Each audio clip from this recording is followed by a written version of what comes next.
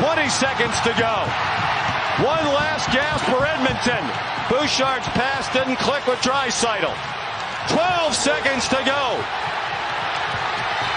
Florida trying to end it up against the wall, which would be fitting. 3 seconds to go. The Florida Panthers have won the Stanley Cup.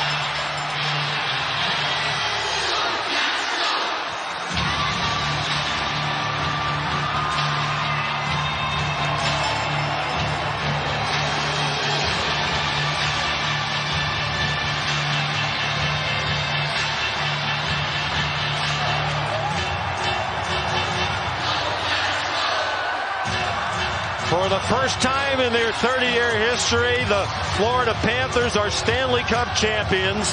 They made it about as hard on themselves as they possibly could, battling a valiant Edmonton team that had rallied from adversity all season long.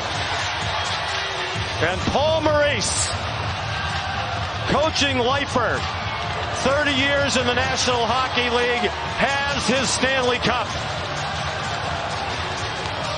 And can fully take his place now alongside the all-time coaching greats in the NHL.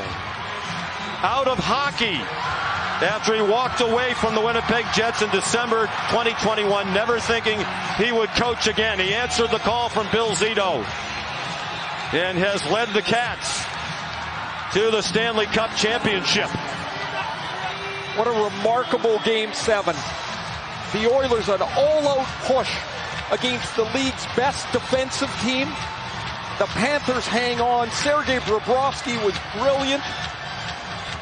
And in an epic, historic Stanley Cup final, the Panthers are the 2024 champions. The Tkachuk family, Keith Tkachuk wiping tears from his eyes.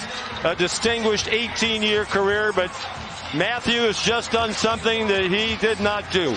Win the Stanley Cup, and Matthew said before this final he wanted to do it for his dad. Tkachuk changed this franchise when they transitioned from up-tempo, high-scoring President's Trophy winning team of 2 years ago. They didn't think they could win the Cup that way, so they transformed themselves into a defense-first team that played with grit, personified by Tkachuk, who came over in a massive deal from the Calgary Flames. Brother Brady of the Ottawa Senators.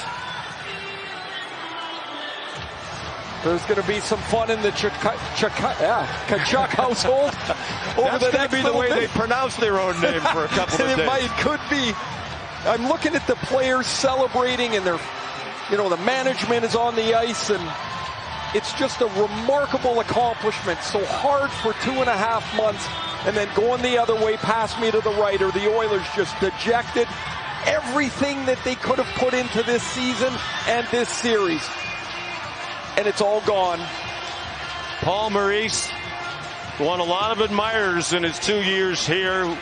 With his jovial nature, he's a quote machine.